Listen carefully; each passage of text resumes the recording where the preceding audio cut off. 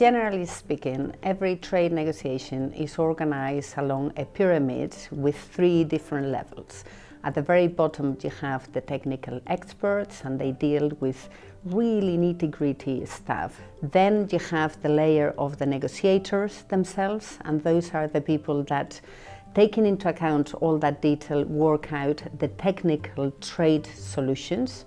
And then at the top you have the political masters, and the task of the political masters really is twofold. One is to ensure that there is a good trust and understanding among the different teams. They are the people who get on with the other side, and therefore they are also the people who work out any kind of problems that come up in the negotiation. They are the recourse of last resort. The business side of it should be interacting with each one of those 3 levels. So clearly the technical experts, there is only so much that you can know within the administration, so they need to know from the businesses themselves what are the problems that they expect. Then the negotiators need to shape the negotiation according to the business interest of each of the parties, and a good relationship there is very important also because of the timing of the negotiations. So you should prepare your interaction with a negotiator, let them know what you really need, but it's very important that they know that they can come back to you if there is any specific problem and they do not really know what impact it is going to have on the key businesses of the country. And then obviously at the political level it is crucial that the politicians at the top understand how important the negotiation is and what is exactly that you want to get out of it.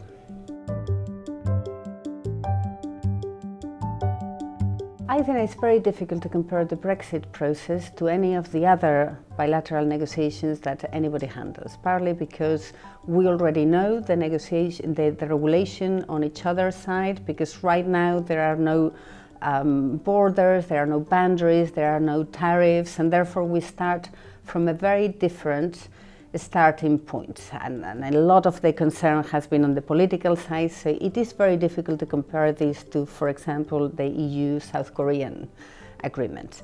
Generally speaking, countries spend a lot of time understanding where each other is. We tend to call that the photograph phase. We try to set a picture of this is how much we trade, these are the interests, etc.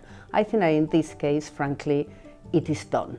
Then each of the parties needs to understand where their interests are. And this is something that each of the parties need to work out for themselves. This is what I want, this is what I'm ready to give, this is what I could give but I would rather not, etc., etc. And then from that you go to the real negotiation where the parties, and I think that in this case it's fair to assume that the European Union, because of its experience and also because of the relative weight in relation to the UK, they would be doing a lot of the drafting work. They put to each other positions and articles of that agreement, negotiating agreement, on this is what we are going to open, this comes with this particular barrier, on this other area we are not going to have barriers. That is what you really negotiate at the different levels, and you need to move it up and down that pyramid. And then at the very end you agree on a text which needs to go to what we call ratification. I mean, that has been signed normally by a minister and a commissioner, and then it needs to go through the democratic process that the different parliaments, according to however it is organized in your country or international organization, is required. So it takes quite a while.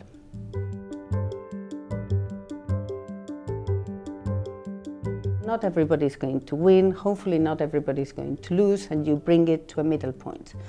From that point onwards, the technical work really starts at the trade level. So how do I translate this into an agreement? And it's the trade drafting that basically encapsulates those objectives that you have.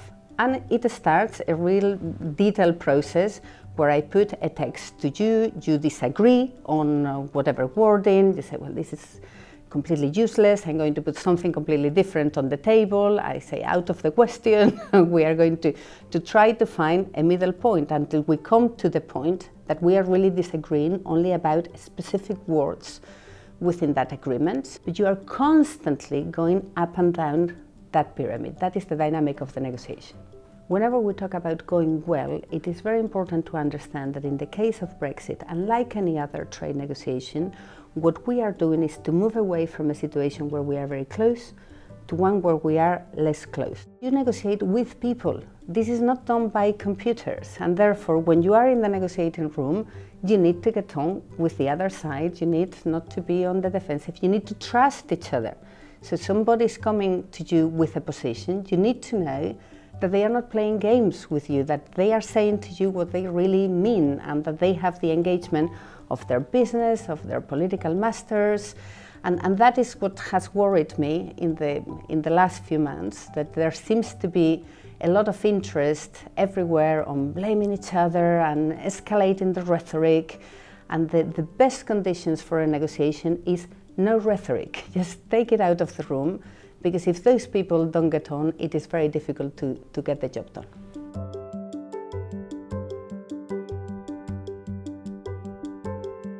Businesses need to do a combination of things. They need to understand very clearly what are their interests in the negotiation with the EU, but also in the negotiation with third countries. And everything needs to work together, because if, for example, we want to offer agriculture to third countries, we are not going to be able to offer such an attractive package on agriculture to the European Union. So everything is interlinked. They need to understand what are their interests. I think that ideally they need to understand how this works in terms of the negotiations. So what kind of chapter for their particular sector they should ideally have at the end of the negotiations. And I think that it is also important that they look at their own red flags. So for some of them it could be valuation for customs, things that they haven't really taken into account for trade with the European Union. For others it may be accumulation of rules of origin. With others that may be trading with Turkey, like, well, what happens with Turkey now that we are not benefiting from the customs union? And in some of those issues that they may have, the solutions may be different. Some of the solutions may need to come through the negotiations, some of the solutions may come through some of the restructuring of their supply chains. But all that homework needs to be done now, because I think that otherwise they may be taken by surprise once the real negotiations start, because they could go much faster than they think in terms of influencing them.